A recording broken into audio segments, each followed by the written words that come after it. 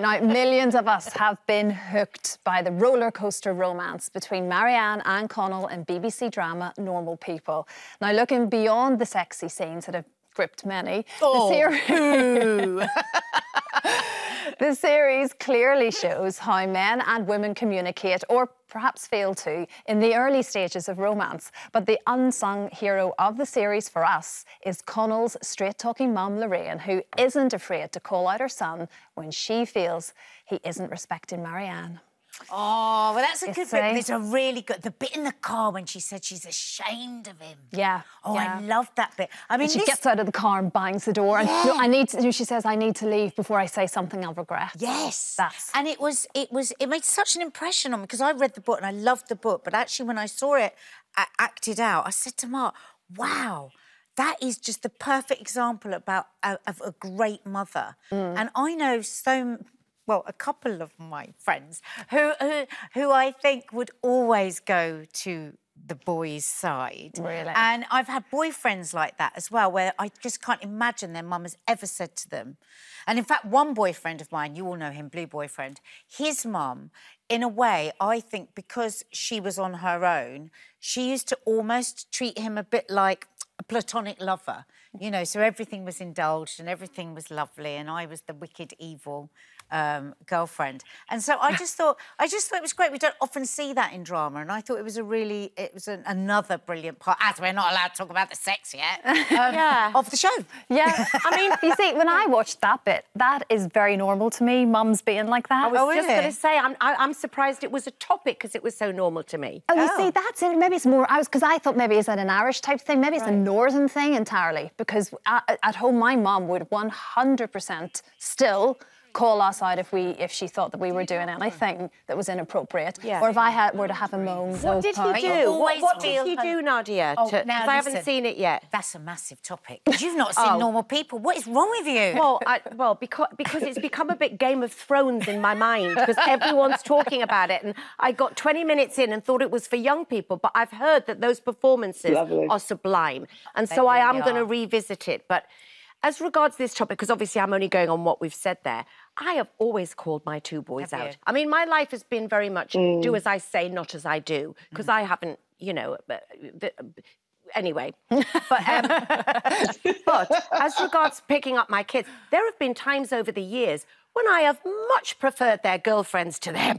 Really? I mean, absolutely. And if I thought that for one moment or witness that them disrespecting their girlfriend in any way, absolutely, I would come down very, very hard on them and totally support the girlfriend. And I've done it before. And I've fallen out with both my children over the years because of that. Oh, good for you. Yeah, I have. Because what a brilliant mother-in-law you say. You know, I mean, there's the character Doll that I'm playing in Dunbreed, in the web series that you've been very supportive of.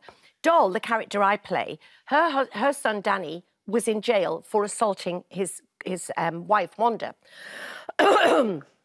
As a result of that, Doll hates Wanda because she won't give him a second chance. She draws a veil over the fact that he beat her beat her black and blue. She draws a veil over, and it's like, but he's trying to make amends, and she won't hear her side. And it's great to play that character. But actually, we were talking about it in rehearsals and stuff, and I said, I do know people like that who blindly support their children. I will always support my children.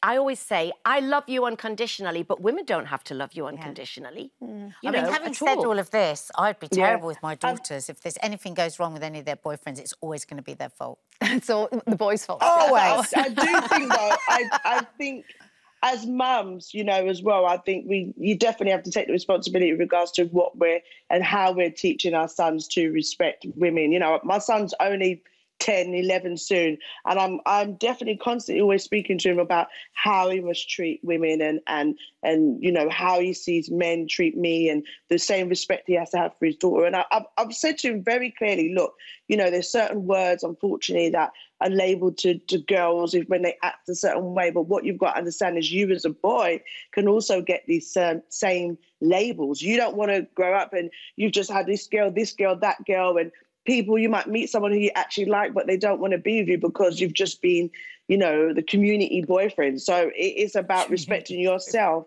and having that same respect to girls as well. So I hope he listens. I spoke to someone, a friend of mine, only yesterday, and she said that she had a very traumatic relationship with her son's dad. And she said to her son, you can love your dad and you should love your dad as long as you know that that is not how to behave. Yeah. Because love can be unconditional, but as long as you know that that is not how to go on, how he was with you know. You can love somebody without agreeing everything that they do. And at the same time, as I say, I mean, if I thought, you know, I've said before when there's girls, I've thought there was a girl, particularly girlfriend that you know, one of them had years ago, and I knew that she was controlling, and I would say that, you know, the same thing. You're just honest and straight about it, really, and you'll call out whoever it is wrong. It doesn't have to necessarily be your son.